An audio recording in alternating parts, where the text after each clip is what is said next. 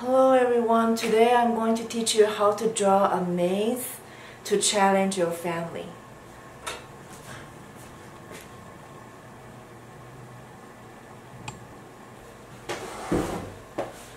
So what you need is a pencil. You don't have to use mechanical pencil, you can just use pencil, eraser, and a ruler. Since Miss Zhao don't have a ruler in her house, so she is just going to use anything that has a straight edge. So let's get started. So on a white piece of paper, I'm going to draw a square as the border of the maze. So square is something that has 4 sides, and each 4 sides has the same length. Just going to estimate the length here. Okay, so and then after you drew the square, you are going to make an entry and an exit for the maze. So here is what you want people to enter, and here is where you want them to exit. Now inside this square I drew, I'm going to draw another square. Probably the distance between these two squares is like 1 centimeter or ½ inch, about ½ inch. Make sure I'm drawing straight lines. So I drew another square inside the square that I drew previously. Now I'm going to randomly erase some part of the line to make paths for the maze. Doesn't have to be exactly the same as mine, just make some holes for the entry. And then I'm going to draw another square inside.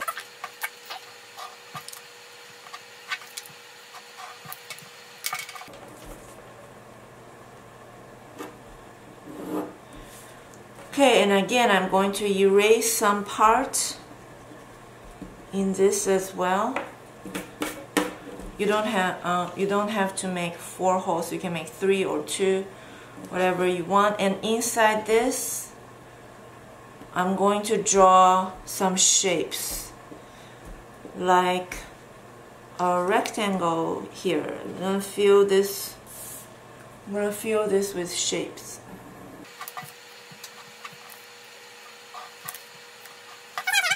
Erase some part to make path, and then I'm going to draw maybe 2 squares in here.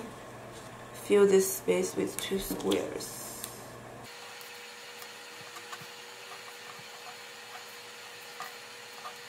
It's more like a rectangle. Alright, so then I'm going to erase some part of this to make some path for the maze. And again, inside this, I'm going to draw 2 squares. Just fill this with shapes.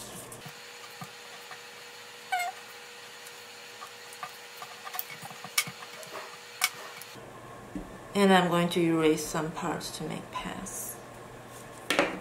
Again, this, just drawing very small shapes. Okay, so now that I have my maze made, I'm going to highlight the part that I want people to go. So the correct answer for the maze. So I want them to go like this, very lightly. I use my pencil very lightly because I want to erase my correct answer later.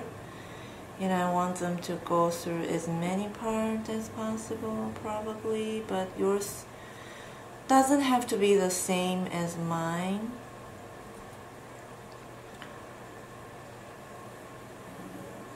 Okay, so this will be my correct answer. So now I'm going to put blocks on other paths So when they try other path, they cannot go through. So for example, if they go through here, they will be blocked by this. If they go through here, they will be blocked by this. If they go through here, they will be blocked by this. If they go through this way, they will be blocked here. So eventually they will be blocked any other way they go, so that they can't reach my exit unless they go the way that I want them to. Okay, let's see if they go this way. So you have to imagine every possibility that people might go through, except and block all the other possibilities except for the one that you designed. So this actually exercises your brain a lot. To use your brain a lot to be able to do this. So I'm just creating many blocks for people that's trying other path.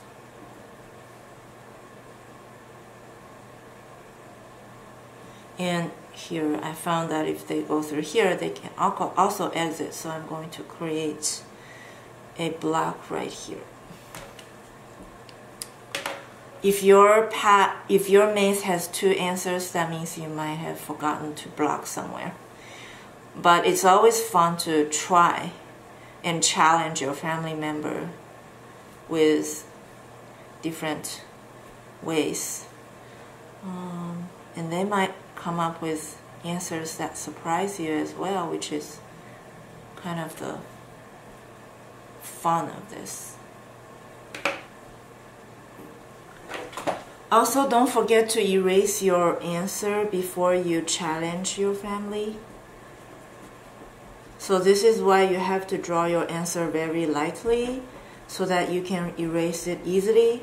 Or if you have a marker pen at home, you can also trace your maze border lines with a marker pen